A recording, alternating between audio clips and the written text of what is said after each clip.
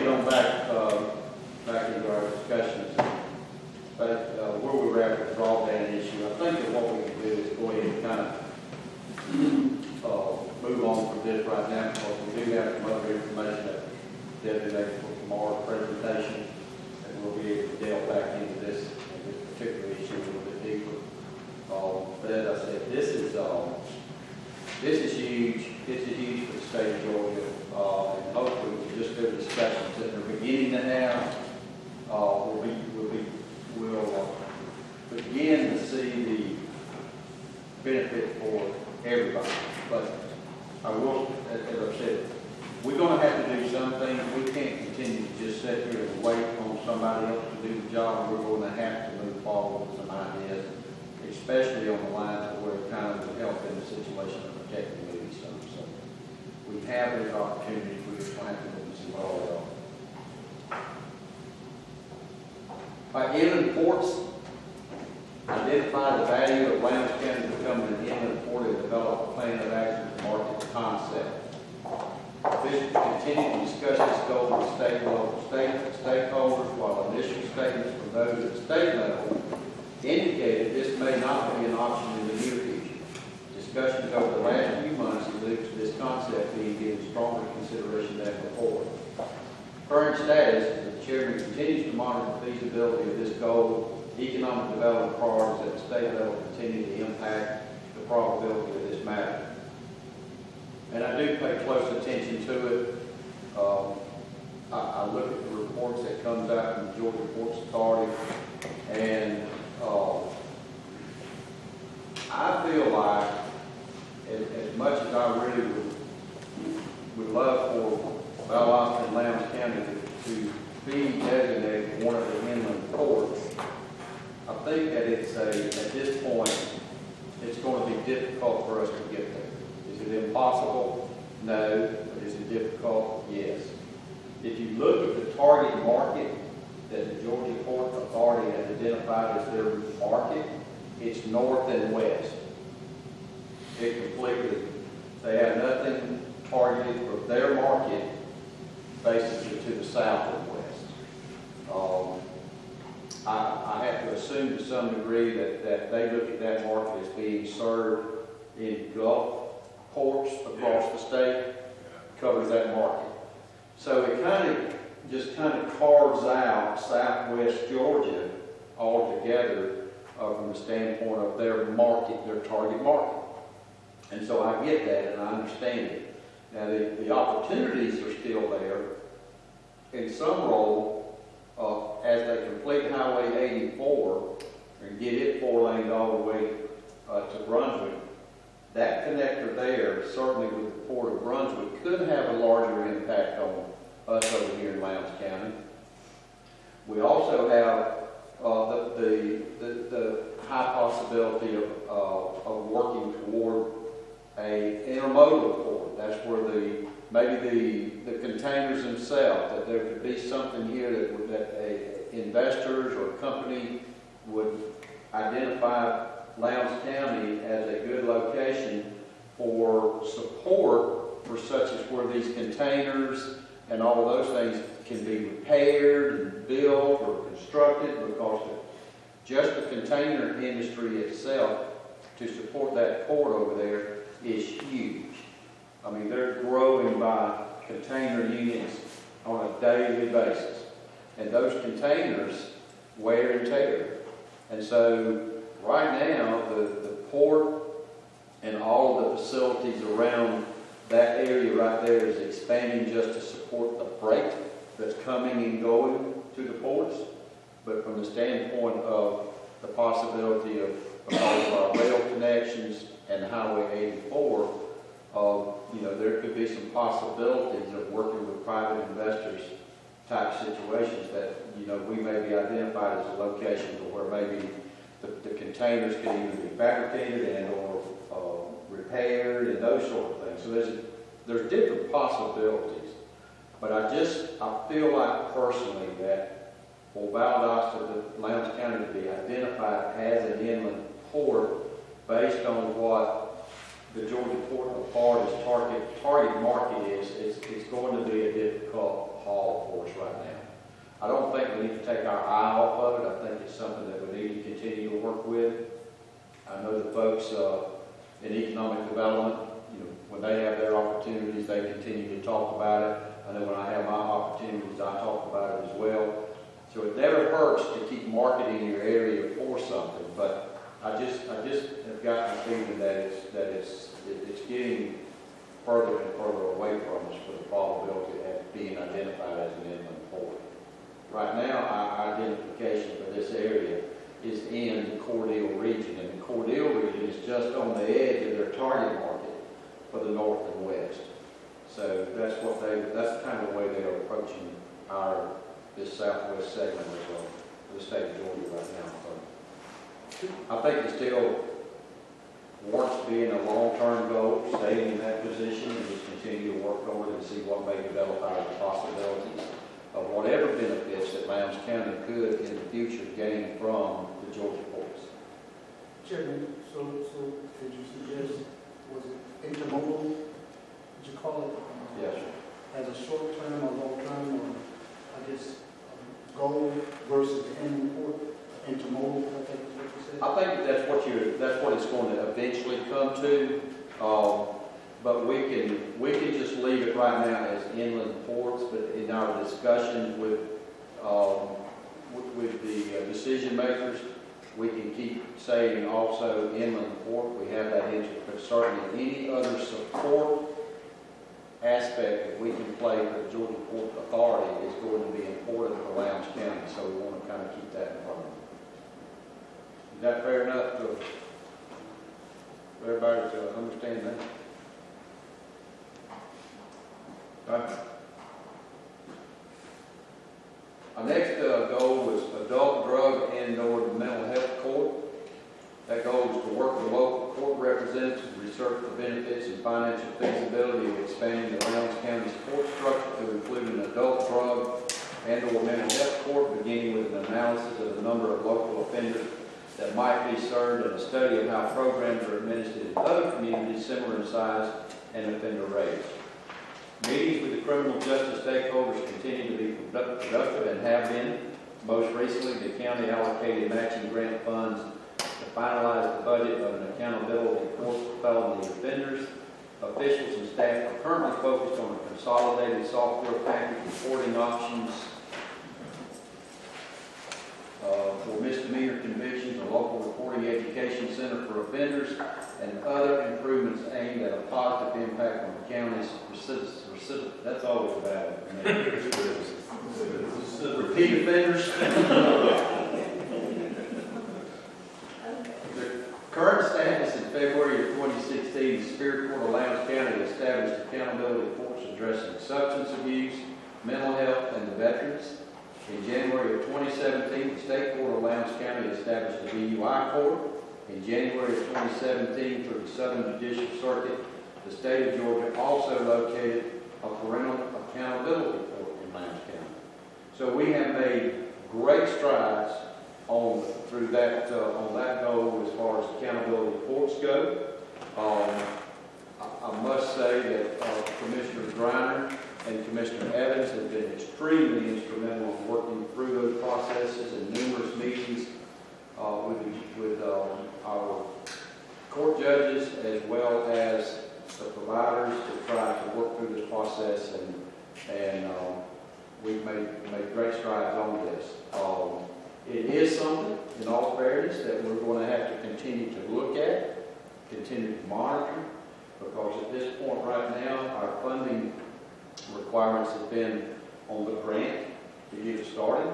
However, there's going to be added an additional funding and an increase in funding that's going to be required. So we're definitely going to have to look at that and consider those options.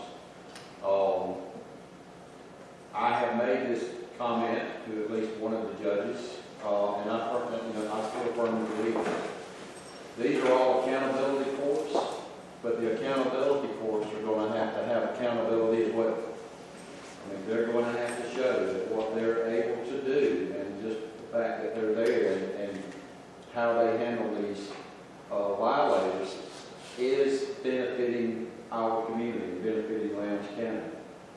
We know that if we can get them out quicker out of the jails, that's one benefit.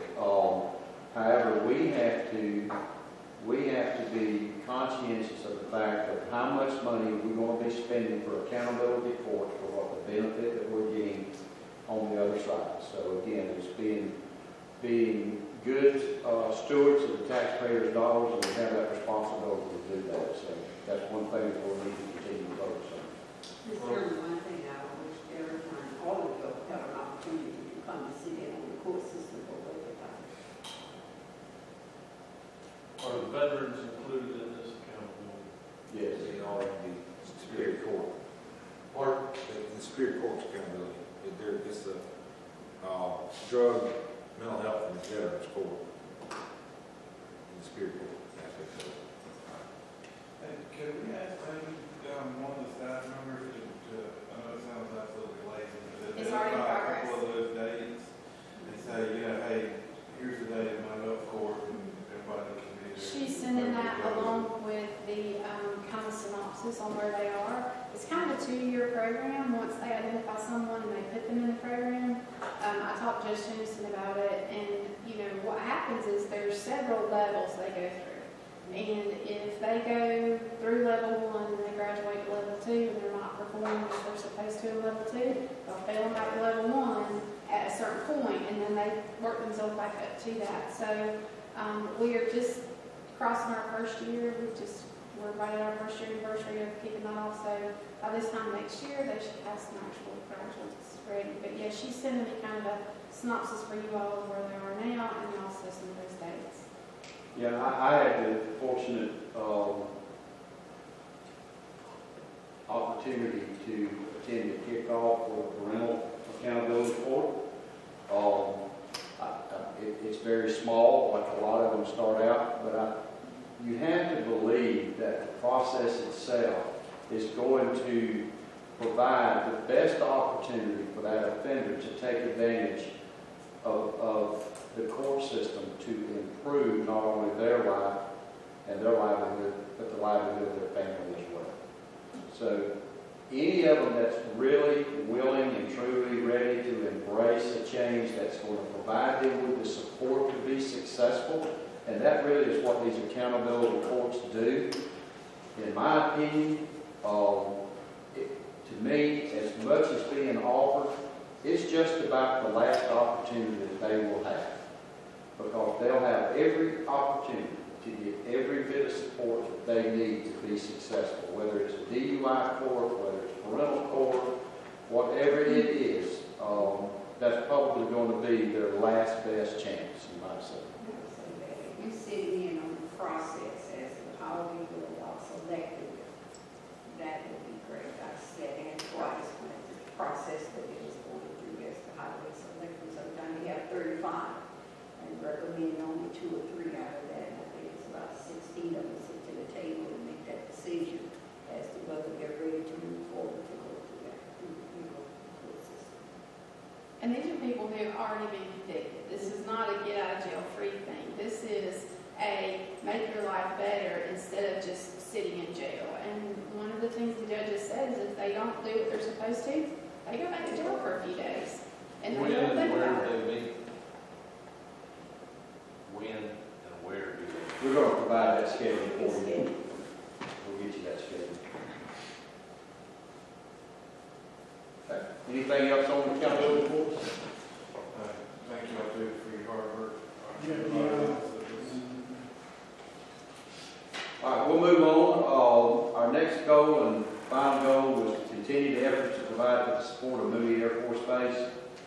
The goal was to draft a strategic plan establishing partnership guidelines for the ongoing of Moody Air Force Base to include personnel support, service integration, technology enhancements, and infrastructure support. Over the past year, officials and staff have worked on several efforts to explore options related to the community support of Moody Air Force Base. County officials have traveled to Washington, D.C. to discuss the base with Pentagon officials, and the P4 initiative continues to garner attention from the Air Force and other communities.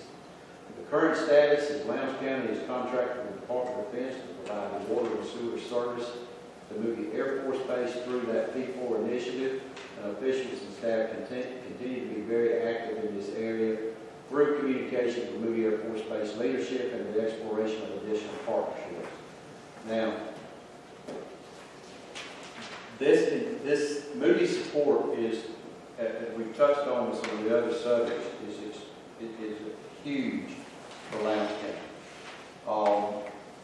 And there are several facets of it. The Chamber has the South Georgia Military Affairs Council, which consists of representatives from Lowndes County, Cook County, Berrien County, and Lanier County to work on the efforts to support Moody Air Force Base. They do a great job in the area that they work on. I know from Lowndes County standpoint, we have looked to try to identify things. We've participated in the P4 initiative, and the water and sewer agreement between the Department of Defense and Lowndes County is one of, or is, the premier P4 initiative project in the entire Department of Defense. I mean, it's been recognized. This is what we envisioned, that out of the P4 initiative with local governments, this is what we would get. Basically, it's saving Moody Air Force Base roughly $250,000 a year, $1 million over the life of the contract, and then hopefully, if everything is good, that contract will continue. I would have to say that Lowndes County gained the big out of it. One, we got out of that agreement. We ended up with an employee that was running that facility, who is now our utility director, Mr. Steve Stalvey. That was a great pickup, which I say that would be a win out of that for us, as well as potentially down the road, there's the possibility of some future agreements that we will be able to have some redundancy off of that particular system that Lowndes County will be able to benefit from. So I believe that that's huge for Lowndes County. And we're doing it without a loss in the budget. So we're doing it and still being able to pay for it through that agreement. Yeah, actually, there was some additional revenue added in that still resulted in the savings that you're talking about. Right. As far as the Air Force is concerned, gave us a little cushion as well. Right. So the Air Force, they are extremely satisfied with that initiative.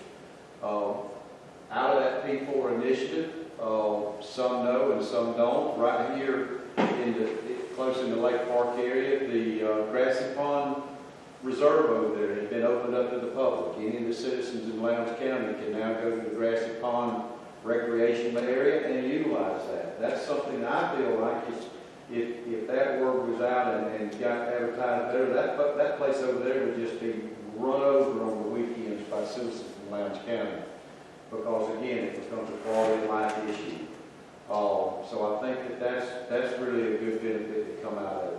There are several other initiatives that are still being worked on, but to come back to my point with Moody Air Force Base, it is a total and complete community effort to support Moody Air Force Base.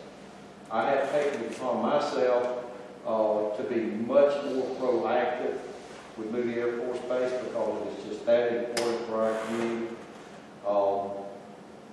So, Mr. Pritchard, myself, we meet with Colonel Comple anytime that he wants to meet. We're just a phone call away. I can contact him by a phone call. It's not an issue that I've got to worry about how am I going to get in touch with him. So we have good communications, and that good open communications is going to be key. There are other initiatives that we are currently working on that we're going to see how we can get through. But I think, again, Moody support is a community issue. It's something that Lowndes County local government can't take that responsibility on by ourselves, and we should. It should be by all the local governments, and it should be by every citizen in this community should have in their mind that they support and embrace Moody Air Force Base, the existence of it here in Lowndes County, as well as we said, those that's stationed out there at Moody. Another big thing that I'm huge on is that I feel like if there's things that we can do as a community, again, not local government, but as a community, to continue to find ways that we can support the spouses of these airmen when they are deployed. If there's an issue from Lowndes County standpoint with maybe the issue that that's happening with a county service or something like that comes about with the spouse, a lot of times they don't know how to handle those issues. We need to be really proactive, and I'm sure we are with our staff right now, to react very quick to their needs, to try to help them through that process where maybe their husband is deployed and they don't have the background or the knowledge to say, how do I handle it? So we can look at a lot of different things, but Moody support, we will continue to do that. That's not one of our, I guess you could say it's long-term, but it's an all-term. It's an all-time issue. Do you want to mention now about trips? I can do that. Talking about the one that's right coming up? Yeah. Okay. Through the P4 initiative, as I said, Moody Air Force Base in Lowndes County has been recognized nationally for the wastewater treatment agreement. I've been asked to go out to San Antonio to a meeting with the American Defense Communities, Association of Defense Communities. And along with Colonel Reardon Smith, who is actually the base commander, to do a presentation and participate in a forum about this P4 initiative and about this wastewater treatment initiative and how it came about, what the obstacles were, how we overcame those obstacles, and the benefit of not only the Moody Air Force Base, but certainly the benefit to the community as well.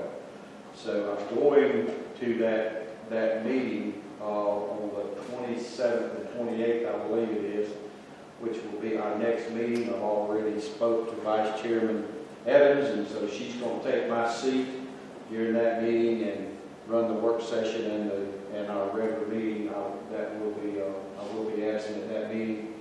But again, it's one of those things that is important for Lowndes County to support Moody Air Force Base, and now we have the opportunity to showcase Lowndes County and that support on a national stage.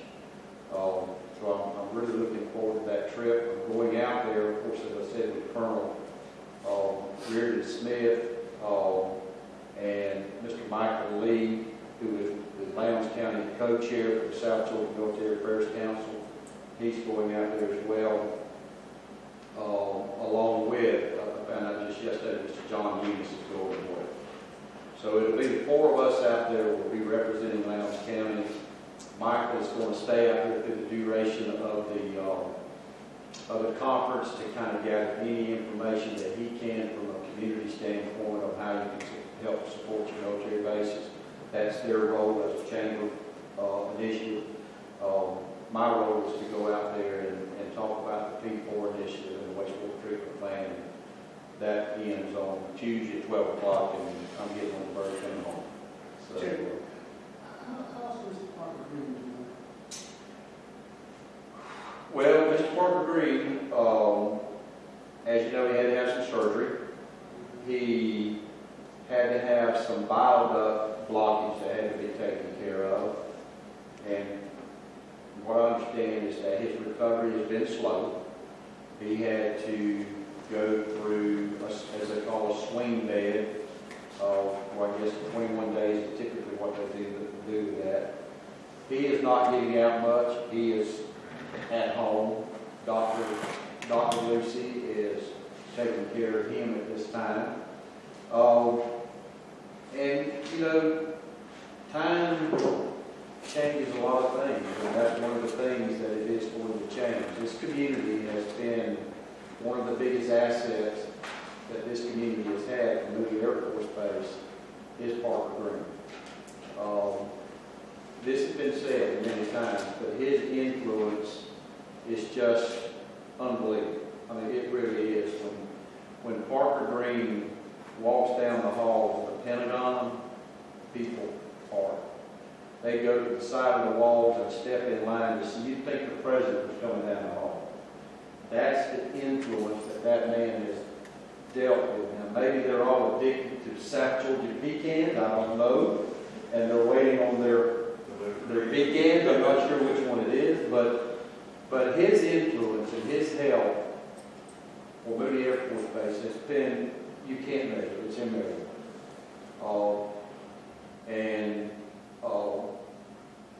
I can't tell you right now how that is going to turn out. Mr. Parker's help is not the best that it could be. I don't want to get too much into what his actual help is because that's their business.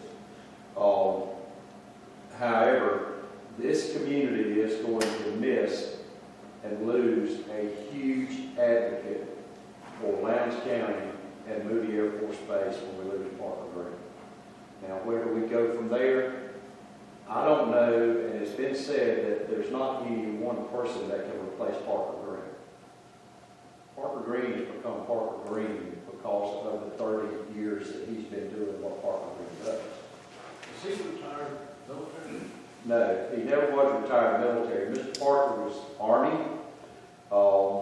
and retired from Rhodes Furniture, which was used to be over on the corner of Gordon Street and Patterson Street. Right. He was the manager of Rhodes Furniture, but was involved in the original Moody support group as a community partner working through that, and he just began to kind of do it and had a knack for it. He embraced that. The folks in the Department of Defense and the Air Force specifically embraced him as well. He has a tremendous amount of respect that comes to him from the Air Force. You can't just say, Mr. Air Force, here's our new representative, I hope you like it. It don't work that way, and it will not work that way. There are some initiatives of some folks trying to fill some of those voids. I'll be honest with you, I hope that is successful. But that's yet to be seen on whether or not that's going to be successful or not. But again, what it's going to really do is put the pressure on all of the other groups, including Lowndes County, to step up their support for Moody Air Force Base. This community has felt real comfortable in the past because we always felt like Parker was there looking after all that. Parker was taking care of it. We didn't have to do anything until Parker came to us. And that has been the model. That's the way it's worked. But that will change because time changes everything.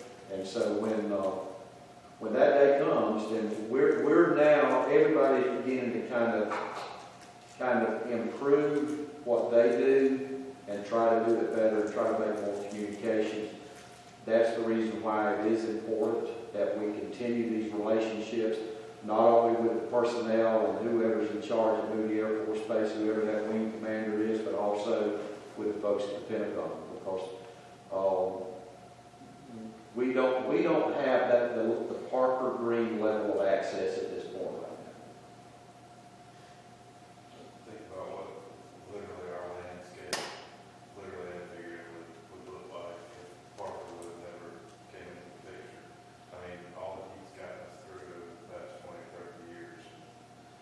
And our community altogether was a whole lot different. Well, we could be sitting here, hopefully we'd be far enough along now, but from the last brack, we could be sitting here trying to figure out what we're going to do with all that property out there in Moody Air Force Base, what used to be Moody Air Force Base. And that $850 million economic impact that makes up part of Lowndes County right now, how are we going to replace that?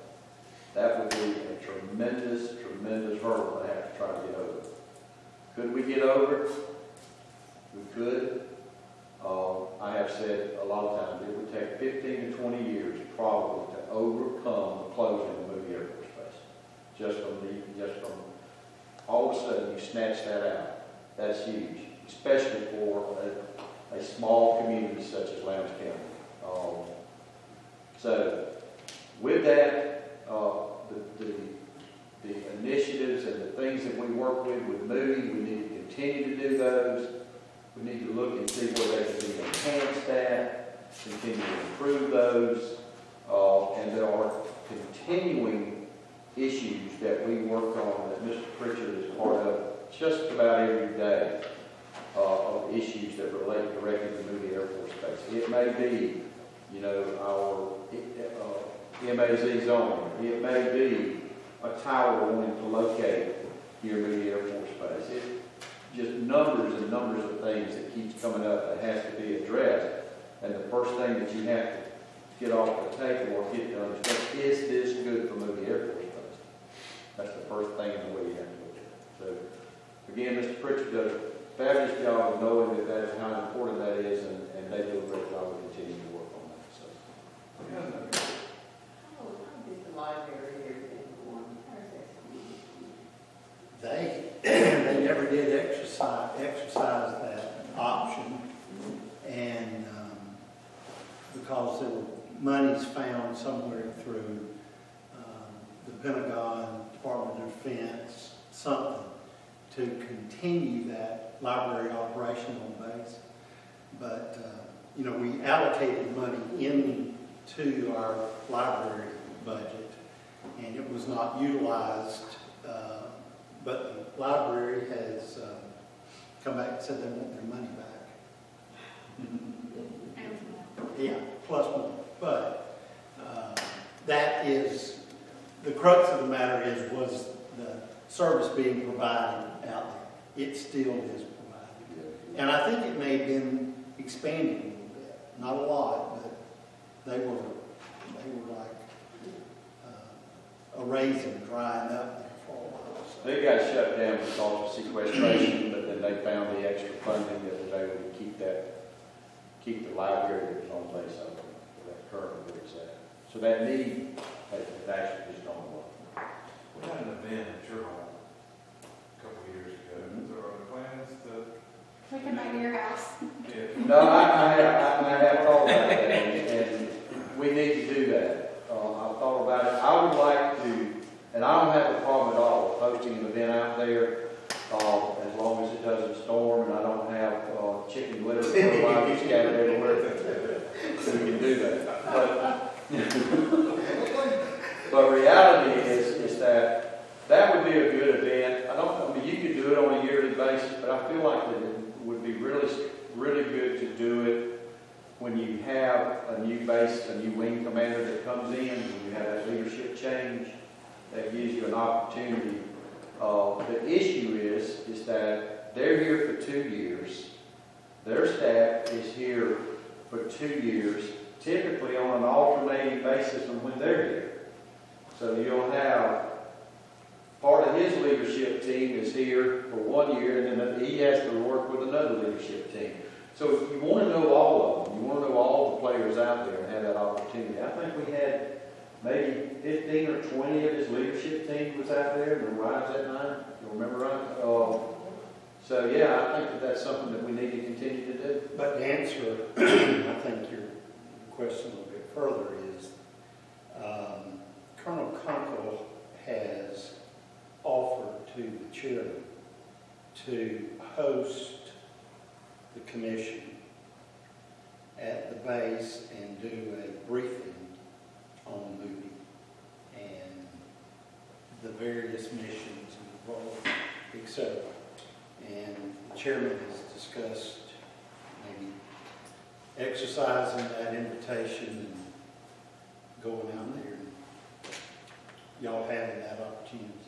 Some of them have already been, I'm sure, but as a board, I don't think we've ever. Yeah, I mean, the discussions have gone as far as for something such as this retreat. He would open up Moody Air Force Base and a facility out there that if we wanted to have the retreat at Moody Air Force Base, we would be more than welcome. I think if we wanted to consider something like that, again, the more you have that communication back into with them, it's like a good neighbor. If you don't ever talk to your neighbor, you really don't know what kind of neighbor you got. But if you have good communications, most of the time you're going to have a good neighbor. That red carpet's an effective event. Red Carpet does a fantastic job. They always have. That has now moved from, I would say, a chamber event initially to where now it's more or less a private group that's doing it on their own. Am I right? That's correct. I would say that's technically correct. Technically correct. I just know you find out a week prior to the event. Yeah, that's it. Versus the couple of weeks or a month in advance. Yeah. You used to get. Yeah. I can get that calendar for the new year.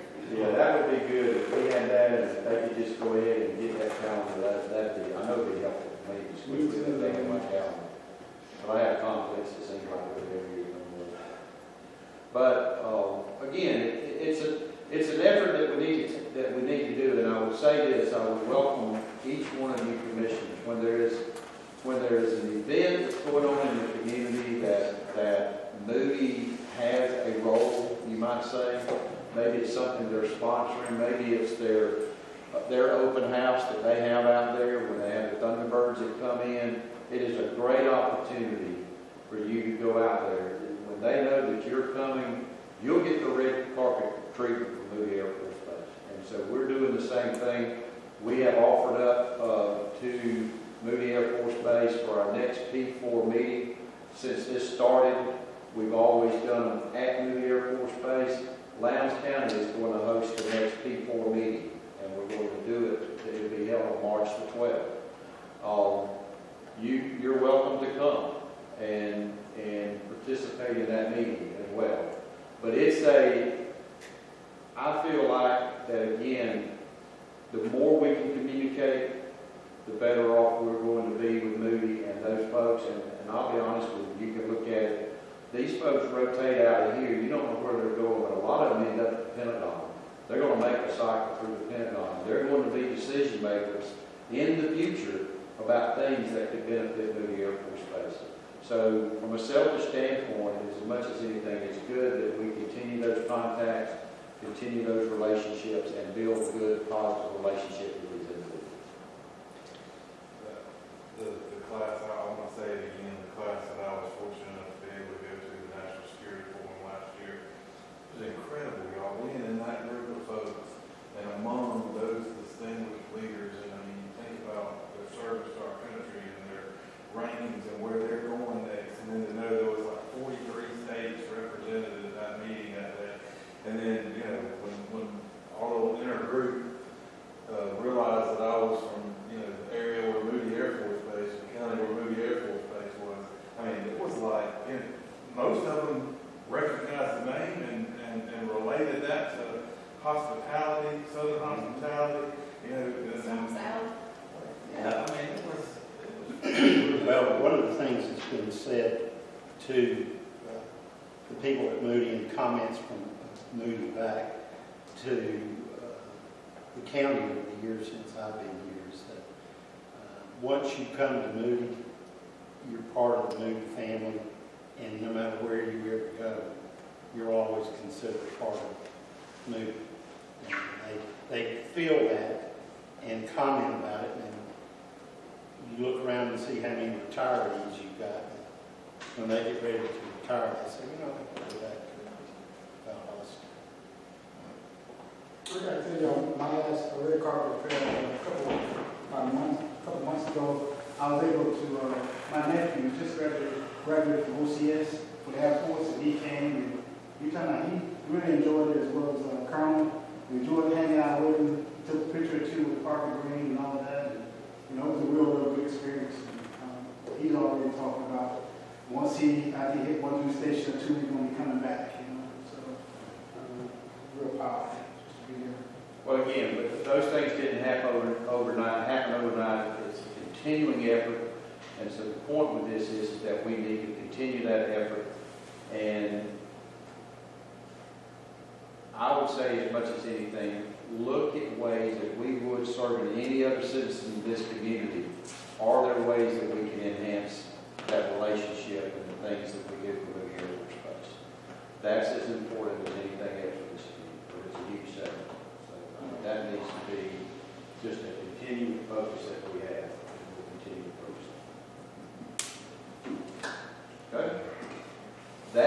care of our current goals?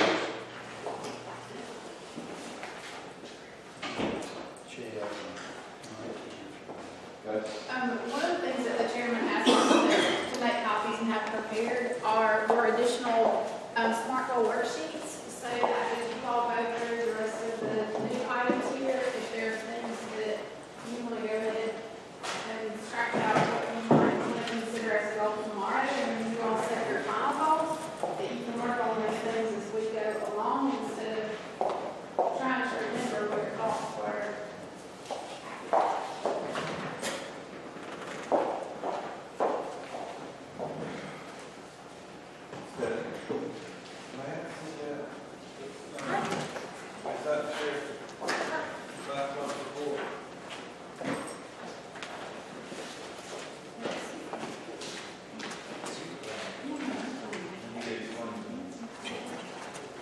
And it's,